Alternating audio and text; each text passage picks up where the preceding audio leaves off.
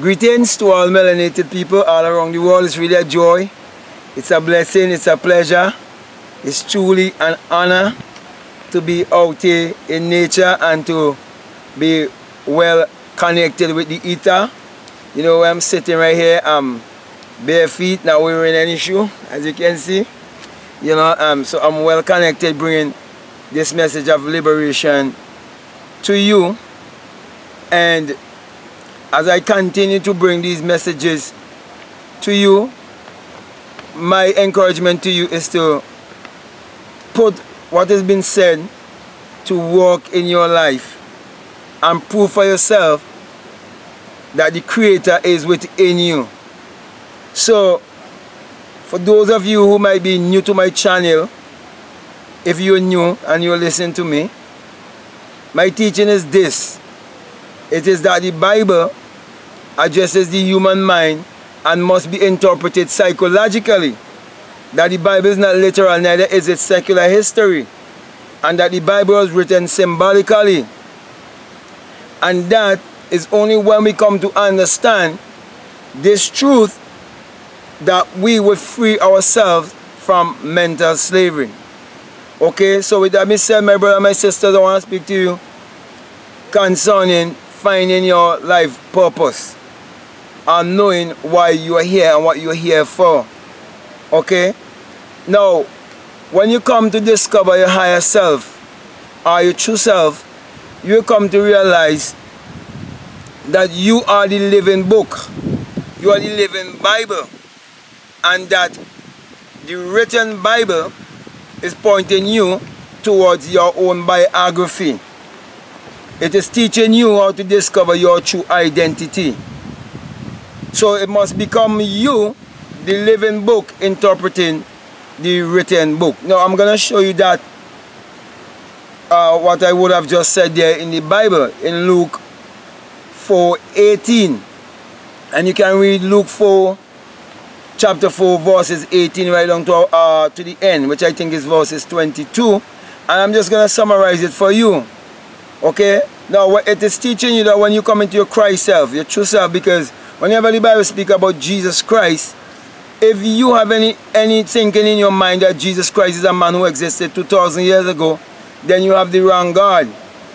Jesus Christ is the man or woman in whom God awakes, or the man or woman who will come to their higher self, which is basically telling you that when you come to the highest level of consciousness, you've come to your Christ energy, okay, and you've come to your true self-realization. Now, it is said in Luke 4:18 that the Christ would have taken the book and opened the written book and declare that the Spirit of the Lord is upon me. It is speaking about you, my brothers and my sisters, that when you come to discover your true self, you realize that the Spirit of God is that creative power or energy that is in you. And when you discover that is this creative energy in you, you will also come to realize that you were sent to bring a message to the poor, to help those in this world who get trapped in the matrix and get trapped in the way of thinking like the world, who do not realize that they were born rich, that you will be able to bring a message to them to break poverty. So it says that the Spirit of the Lord is upon me because you have anointed me to bring the true gospel to the poor and to bring healing to the brokenhearted.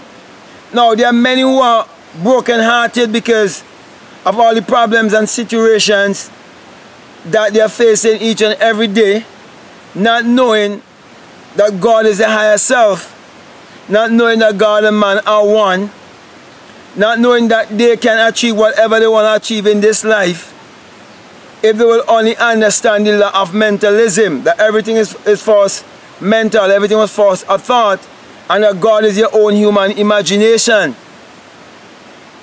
Also, when you come to realize who you are and your true life purpose, you'll also realize that you've been sent to preach deliverance to the captive.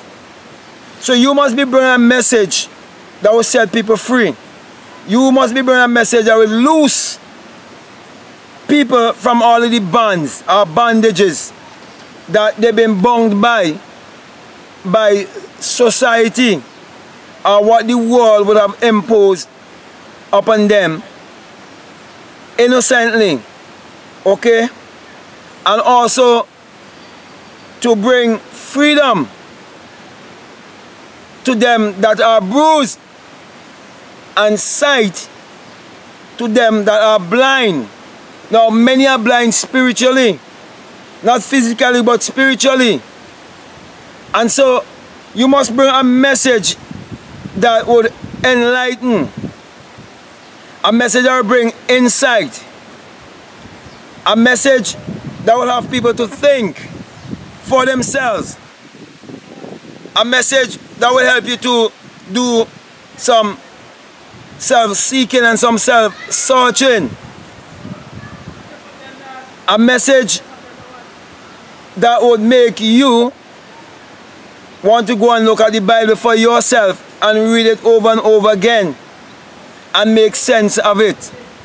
A message that will free you from fear. A message that will free you from economic slavery. A message that will free you from mental slavery. A message that will free you from religious slavery. Because this message that is teaching you that the Bible addresses the human mind and must be interpreted psychologically will bring you to come to realize your own identity, your true spirituality, your journey in this life from humanity to divinity. And you will be able to say, this day, the scripture is fulfilled in your ears. Because in Luke 4 and 18, it basically teach, well, from 18 right on to 20, verses 22, it is teaching you the story of your life. It is teaching you that the Bible is your biography. And that one day you will take it in your hand and you say, this day, this scripture is fulfilled in your ears. This day, this entire book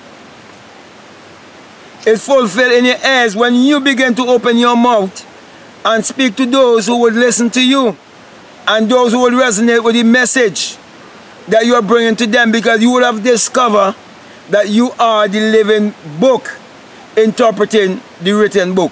So my brother and my sisters, your real life purpose is to discover your true self. Is to discover your higher self. It's for you to discover that the book of life is actually your life. And the book of life that has been written must correspond with your life. And each one reveals the other. So my brother and my sisters, that's the reason why I always teach you to look to yourself, to look within. For the Bible says that you must seek first the kingdom of God and his righteousness, and all these things must be added on, would be added unto you. And Luke 17:21 tells you that the kingdom of God is within you. That's the reason why, my brother and my sisters, I always point you to look within yourself. Not to believe in a God outside of yourself. Not to believe in a God in the sky, but believe in the God that is within you. So, your real true life purpose is to discover who you are. Discover your higher self. Come to your Christ energy and realize that you can create your reality consciously. So that being said, my brother and my sister, I want to encourage you to continue to support this work by supporting my ebooks.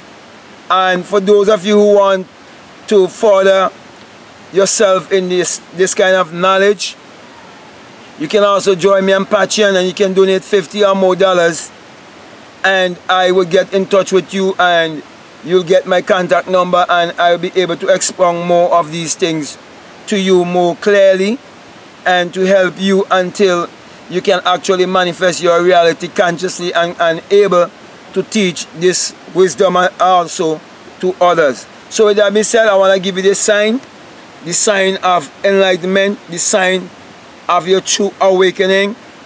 the sign of Matthew 6:22, he say, if your eye be single, your whole body will be full of light. And my brother and my sisters, when you discover this true awakening, you will realize it is the rising of the S-U-N in a S-O-N, and you will come to experience the dawning of a new day. And you will come to also realize that without the sun, there is no life and there is no light. And without the human imagination, there isn't anything made that was made. And all things that was made in this world was false. Imagine, it was false, a thought. And then you would realize that the human imagination parallels the sun, and that we are the people of the sun. Therefore, we have to get more in touch with nature and our true mind power. So with that, I want to say peace, love you, I'm out.